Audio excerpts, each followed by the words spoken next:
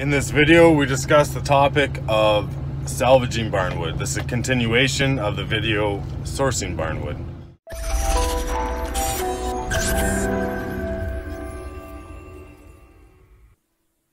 Let's get into the video.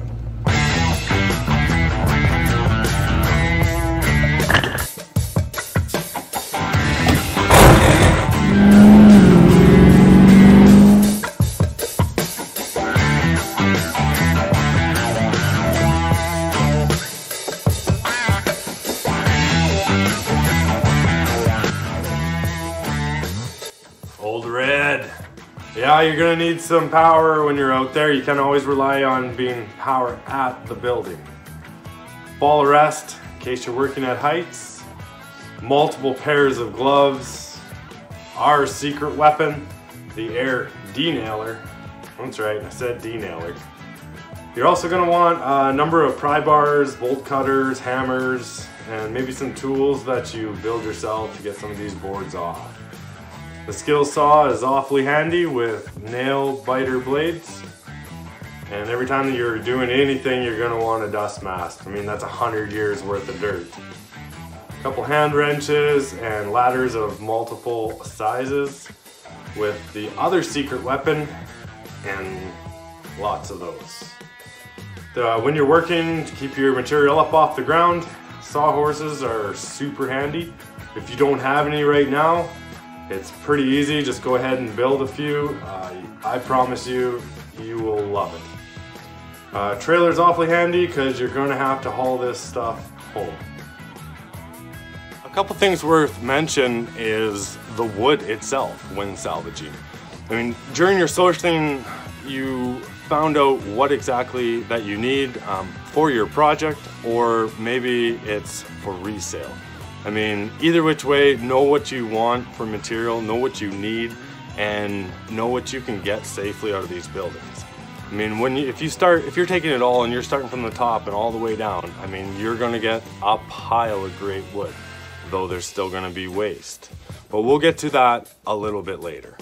Like during your sourcing, you checked out all the barn and anything that's unsafe and just kind of document, take pictures, make sure that you can work around it safely, because you're gonna start at the top and you're gonna work your way down. I mean, you think of the way that they built these buildings. They started from the ground and they worked their way up. The last thing to go on was the roof. So you start by taking that roof off, and you can literally do this like with one guy. Suggested to have more because it would be safer and a little bit of equipment.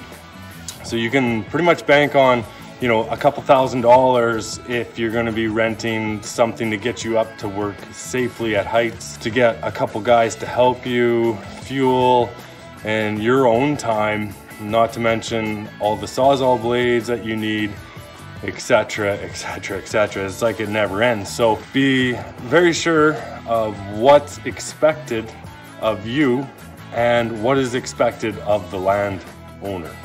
Make sure that you definitely have your sourcing, your contract, your safety covered, and all the tools that you need.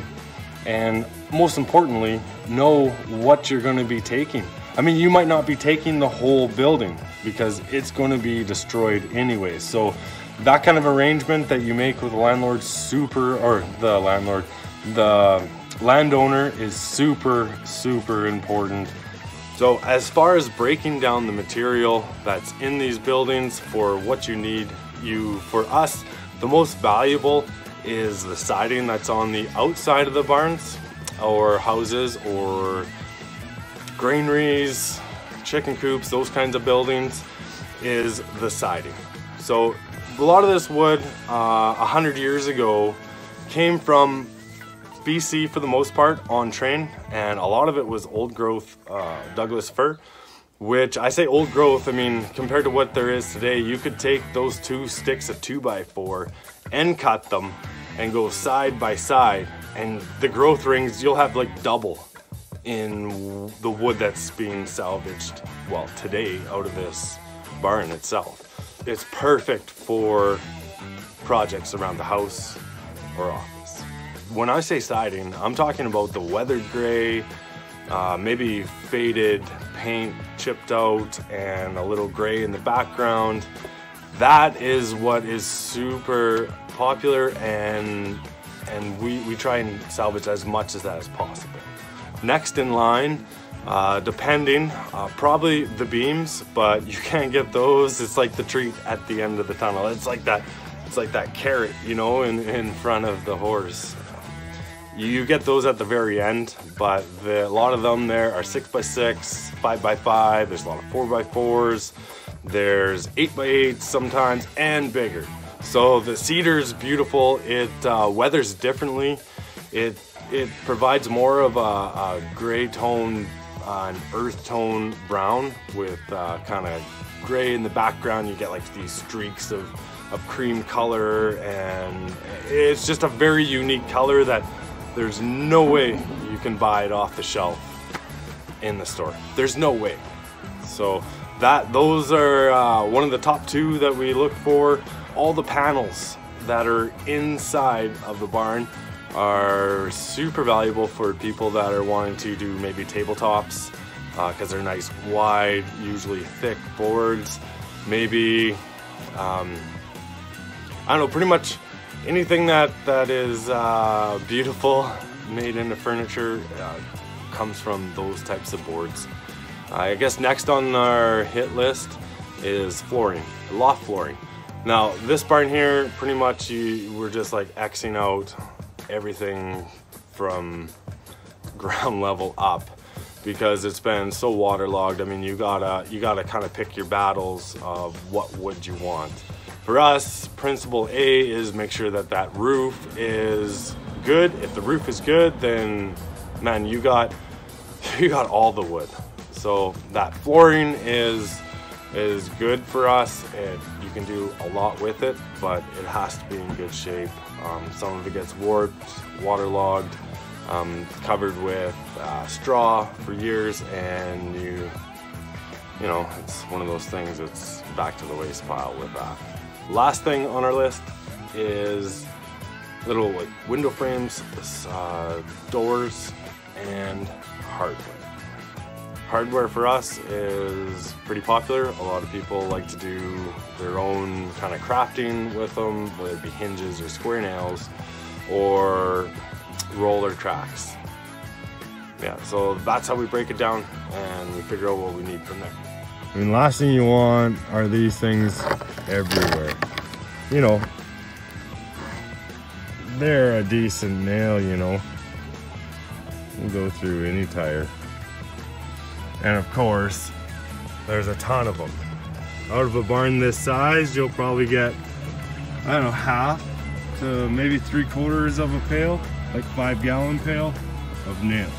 According to the agreement that you made with the landowner, you're gonna want to split up that metal with the wood, maybe start making pile in a designated area. All metal goes in that pile. All wood goes in this pile. Pick up as you go along. That's probably my biggest word of advice. Not only does it like make things nicer because you have a clean workspace, but then you also reduce hazards. That, you know, those nails aren't sticking out just waiting to be stepped on, or who knows what, right? So you don't want that. But if you do keep yourself a little organized, it'll make things go way smoother. You're not just salvaging the wood, you're also salvaging the story. When you're out collecting wood from these buildings, it's important to ask, you know, what's the deal with this building? What's the story behind it? Do you have any memories when speaking with the landowner? And quite often, there'll be memories being pulled out of the woodworks, you might say. Like, for example, this building here dates back to like a long time ago. The exact date, not 100% sure, other than my dad's dad, etc., right? So this building here in particular, you can see the stone foundation that is around the one side of the barn, and actually at one time that roof was never there, this roof in particular. However, there was black straw, and it was put on there for the roof, you know, yay thick, and apparently it was warm as heck, but over time, guys are probably like, you know, we keep putting this roof on every 5 years, why don't we just put a wood one on?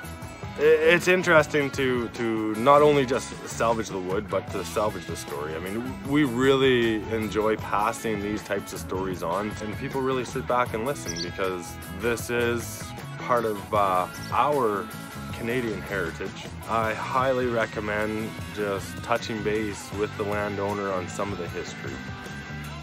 It'll be worth your while, I promise.